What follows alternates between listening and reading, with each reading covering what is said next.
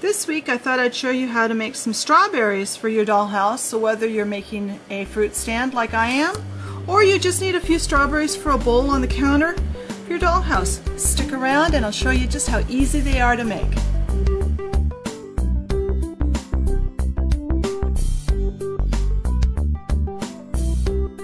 Alright, just like any other item we're going to make, it's always a good idea to have some on hand. And I've got some strawberries here, and you can see these are pretty decent sized. They're not too horribly small, not like our cherries were. They're a little wilted. I saved these out of the strawberries a couple of days ago so they wouldn't get eaten.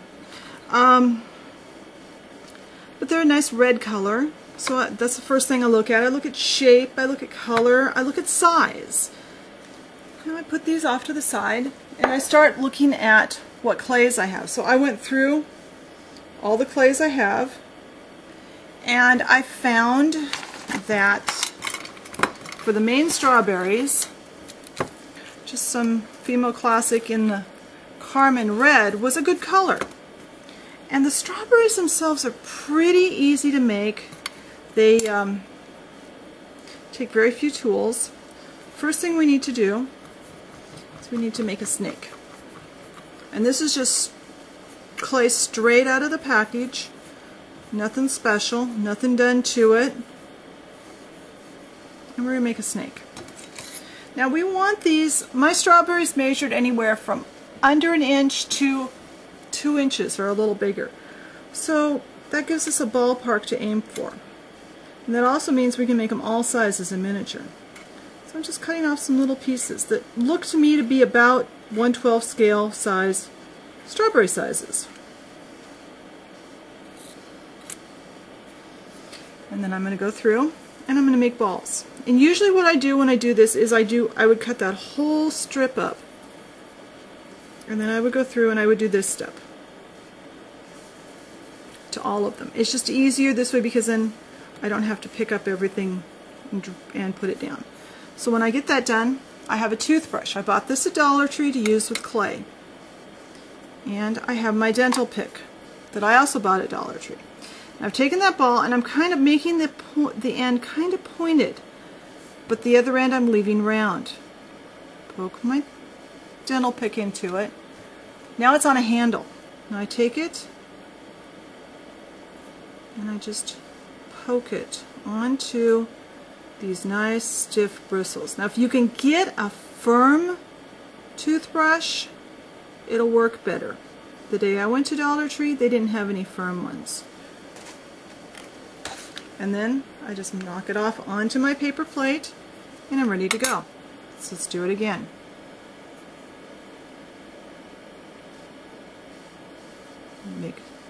Make a strawberry shape. And you notice some strawberries are more round than others, some are more square. It depends on the variety of strawberry. But they all have that little, the little seeds on the outside, so they have that texture. And that's what we're doing with the toothbrush. We're just poking it in and making a texture, just like a real strawberry.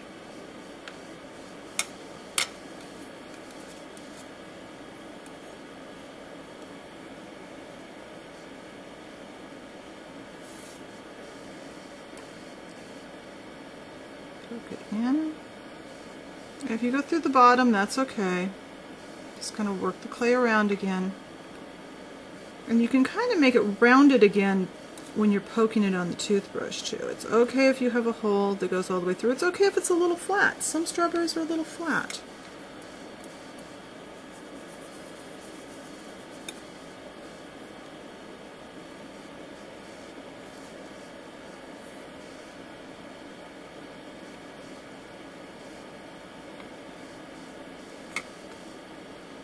And we just poke it down.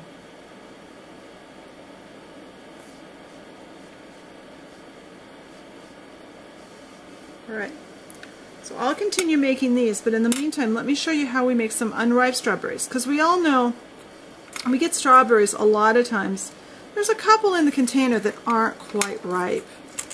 Well, those are fun to make in miniature too. This is a mixture of almost all translucent clay, and then we're going to make golden yellow. There it is. My work table's a mess.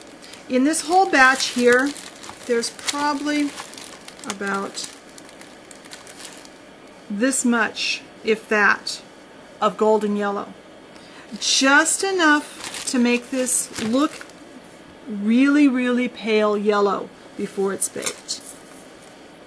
And we're going to cut that just like we did the others. And we don't need a lot of these because there's never a whole lot of unripe strawberries, just a few. And then we need some red chalk. And this is just plain red chalk. I got the most red color I had and something to put it on with.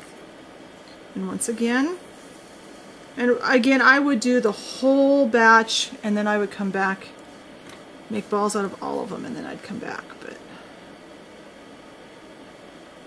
do that.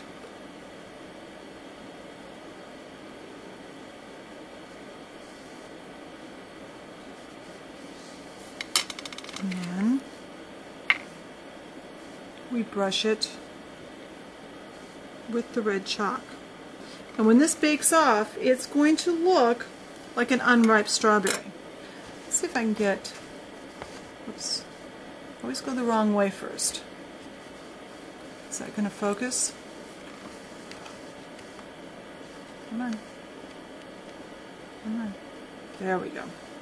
Let's do this. Roll the ball. Squeeze it and make a little teardrop shape. It's almost like a teardrop shape, I guess you would describe it. Poke it on there.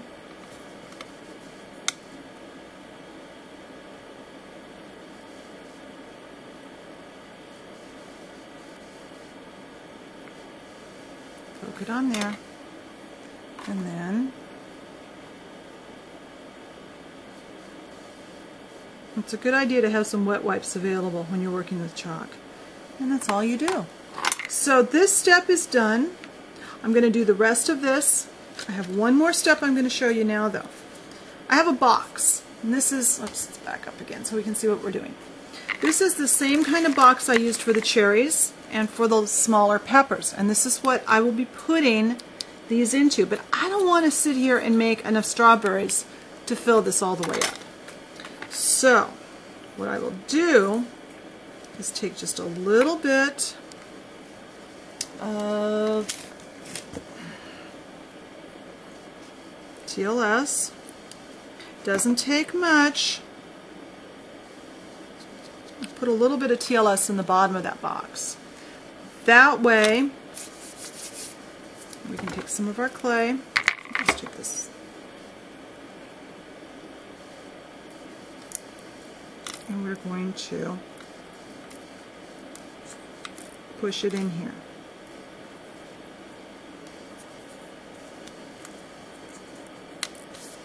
And I'm going to need more. And I will fill the whole bottom of this box. And then when I bake off my strawberries, the strawberries will be baked twice. They'll be baked in this way, and then I'll put the tops on. I'll be back and put the tops on for you. We'll put some clay down in here. But I try not to make this even. I try to make this pretty bumpy. I did the same thing when I did the cherries.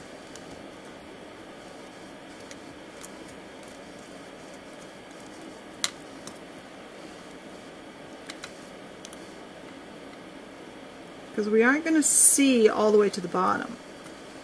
We'll be covering this up with strawberries. And this way I don't have to make quite so many strawberries.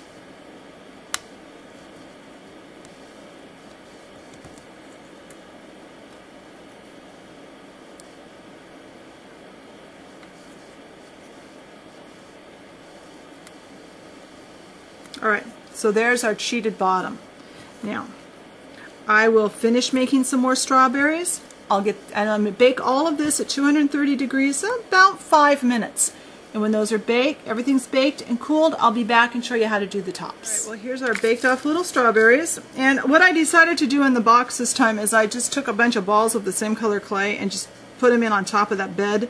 I'm hoping that I can make a lot less strawberries this way. We'll see if that works. Now, we need to put stems on our strawberries. So, we need green. And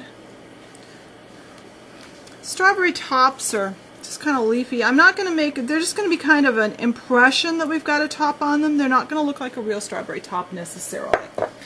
So what I do, first I get all my strawberries here, and hopefully won't have all of them roll away on the floor. Alright, now this is just leaf green female, just straight out of the package, leaf green. And we are going to make a fairly skinny snake of this. And as a matter of fact, we're going to cut it into little tiny pieces, but I want to get a little thinner than that. Alright, now we take a strawberry and we find the little top where we poked the pick into it. We left a little hole. Now we take our dental pick and we get a little piece of that green and we just kind of wipe it in there. And that's all we're doing for the tops on these. When they are all done and in the box or in a bowl or laying on the counter in your dollhouse, wherever you want to have your strawberries. I mean, you could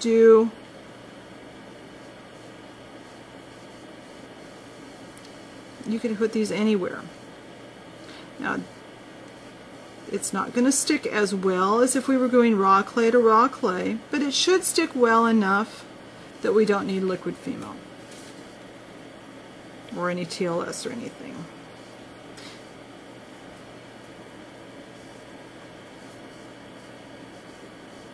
And by pushing in our little gob of clay and kind of using the end of our tool, we kind of give the impression that we've got little leafy bits. And sometimes it even looks like there's a stem on it when you look at it from a distance. So.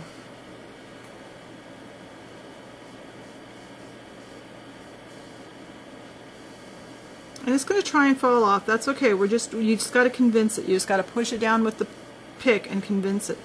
Now here's one of those not quite ripe strawberries. And see, it really does look like a not quite ripe strawberry.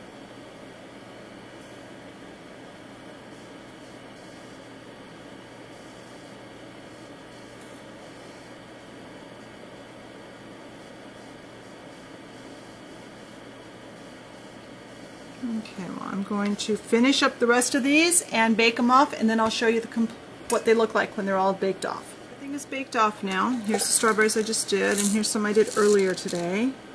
So hopefully I have enough that I can cover the top of this.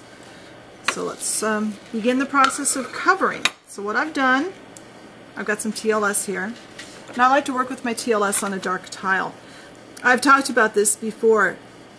For one thing, when it's on a dark green tile, I don't accidentally set something on it. If I put TLS on my regular white work tile, it kind of blends in and I don't really notice it, and I tend to lay things in it and make a mess. This is a small tile. I can pick it up and put it off to the side. The TLS will stay nice on here for a long time, and when I'm done, I'll just bake this off for 3 to 5 minutes and then peel what's left on the tile off, and I've got a clean tile. So I've got my tweezers. I'm going to take some of the bigger strawberries first that are a little too big to be in scale. Dip them in the TLS and put them in. I'll work around here. I made a few as I was trying to get my scale right. I made a few that were a little too big, so I'll put them in, and then hopefully I'll have some to put on top of those. And this is a kind of a slow process, but I think it's really worth it.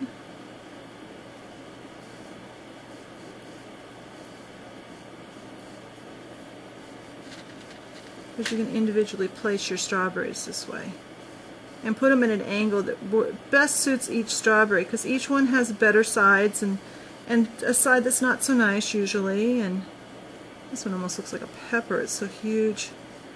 Hopefully I can kind of cover it.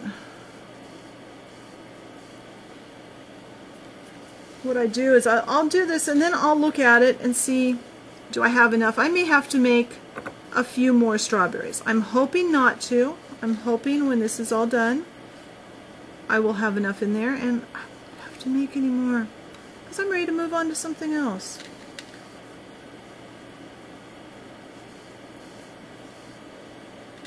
Now, where else could you put these strawberries? You could put them on in a bowl.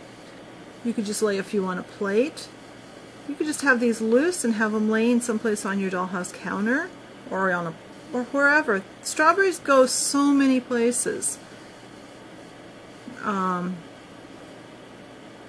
Maybe someday I'll show you how to make chocolate dipped ones too. Those are fun.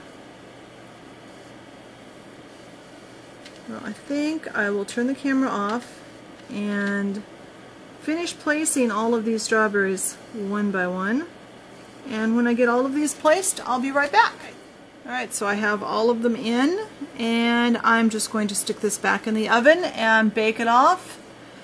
And I think it's going to look good. I think I've got just enough. You can still see a few of the little balls of clay I left in there, but they're disguised enough that it's fine. So I hope you enjoyed this this tutorial, and we'll come back next week and see what I've got for you then. Talk to you later. Bye.